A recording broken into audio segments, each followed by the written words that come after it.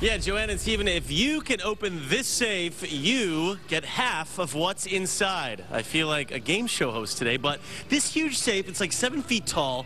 There's something in there. We don't know what, but the owner of the safe is with me now. Nabil, tell me your last name.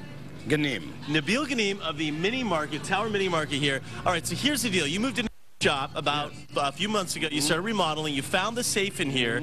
This shop used to be either a bank or a jewelry store. This huge safe was in there. You've moved it outside.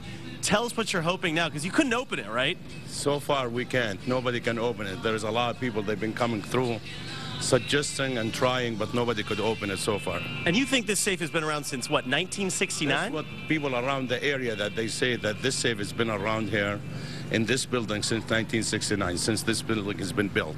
And so basically, I mean, there could be jewelry in there, there could be money in there, you don't know. Well, let's hope that there is something worthwhile.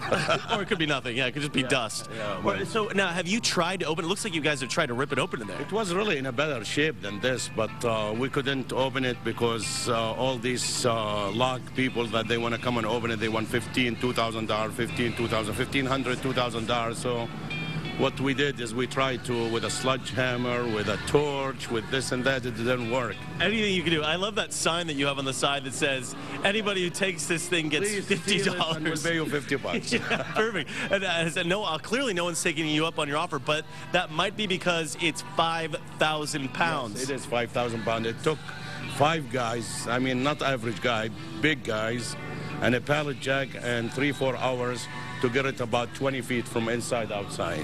Well, you know what? So you're offering half of whatever's in there, assuming there's something in there, to whoever comes and opens it. Yes.